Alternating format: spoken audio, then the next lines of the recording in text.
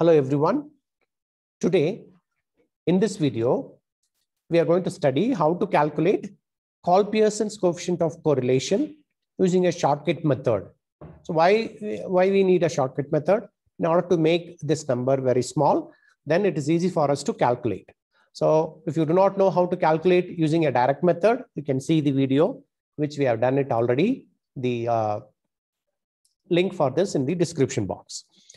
How to calculate Karl Pearson's coefficient of correlation in a shortcut method, we're going to see by an example. Before that, we just see what is the formula. We are going to use it here. So now, shortcut method here, we are using deviations here. What are these deviations here? See, I'll call it as deviation dx is the deviation for x. Here, we are selecting x minus a. Similarly, dy, we are also calculating the same thing using y minus a. So I will call it as y minus b for the clarity. Here, a and b are some number by which I am calculating the deviations. Most probably just like an assumed mean method. This is a bigger formula. You can use it to calculate. So we'll quickly move on to the sum now. So how to calculate this? This is the direct method to calculate the coefficient of correlation. This is an alternative method. Here we are calling it as shortcut method. Okay, shortcut method.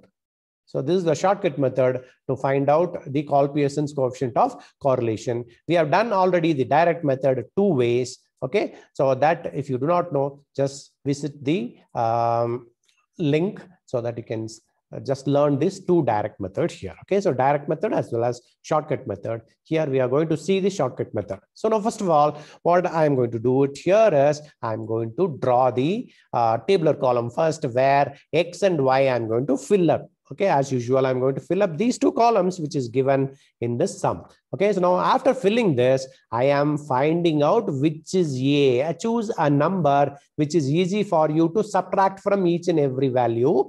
You can choose anything. Okay, you can choose it from the middle or choose it from the last. Sometimes it is by experience you will get it. If I choose 15, it is easy for me to subtract. You see here 14 is there. So 1. The only number which is a little bigger is 12 and 17. See, all the numbers are 1 and 2. Like that, you are going to choose it. Okay, it is your wish. You can choose any number. I'm going to choose 15. Okay, for me. After 15, this column is filled out. How the column is filled out? You see here, what is my value here? It is 14. So I'm subtracting the 14 from 15 here. Here, 12 minus 15. Here, 14 minus 15. Here, 16 minus 15. Here, 16 minus 16, 17 minus 16, then 16 minus 16. Where are the first numbers are coming from? Here, okay? Right. So now after this, I'm going to write it here. I'm going to show it how to write this. 14 minus 15, which gives you how much? It's minus 1. 12 minus 15, which gives you now 14 minus 15, which gives you 1. 16 minus 15 gives you also 1. Here also 1. Here it is 2. Okay. So now here it is 16, which gives you 1. Here 15, which gives you 0.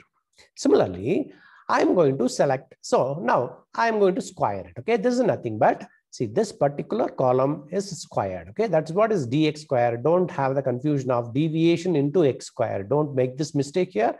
It should be dx the whole square. This is what will be written in the book. Okay. So what I'm going to do is I'm going to square it. 1 square is 1 here.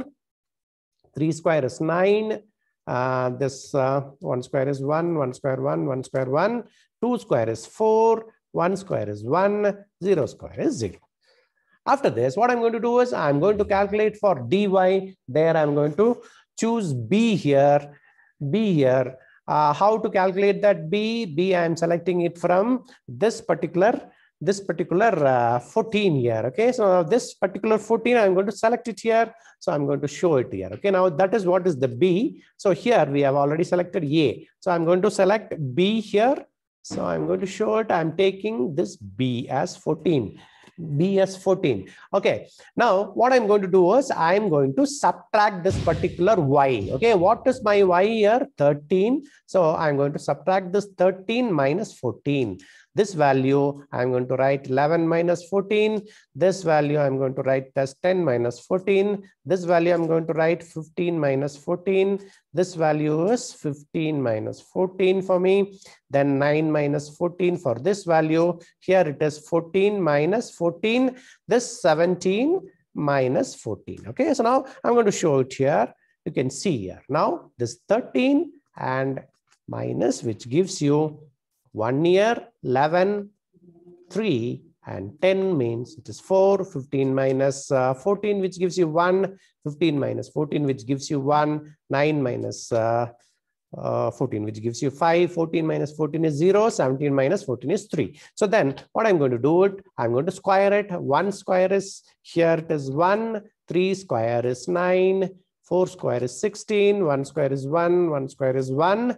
5 square is 25, 0 square is 0, 3 square is 9. So that's what I'm going to do it here. Now I'm going to multiply these two. This particular column is the multiplication of this column as well as another dx column here. Okay, now these two I'm going to multiply here. I'm going to write it here. So 1 into 1, which gives you 1 here. Similarly, 3 into 3, which gives you 9, 1 into 4, which gives you 4, 1 into 1, which gives you 1, 1 into 1, which gives you 1, 0 into 5, okay, which gives you 10. So note down the sign, which is very important, right? 1 into 0, which gives you 0, 0 into 9, which gives you 0, okay? Now that's what is that. So then we are going to total it, all the values, okay, according to the formula which I have given here. So according to the formula, I'm going to total all the columns here. First dx column, then this is dx square column,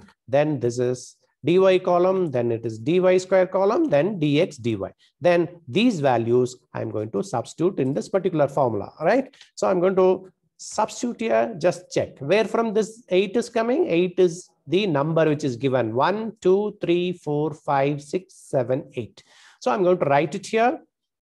Okay, so now 0 into 8, which gives you 0. So now 48 minus 0, this particular value I have calculated here. This particular value I have calculated here. Then I'm going to write it as 48 to 49.41. Then I'm going to divide it using a calculator. I can find it out 0.19. So this gives you a weak correlation. Then you can write down in the inference. Okay, this is how you will calculate your Karl Pearson's coefficient of correlation in, I can call it as shortcut method. Okay, so now direct method we have done already, okay, in the previous video. Thank you very much. Have a good day.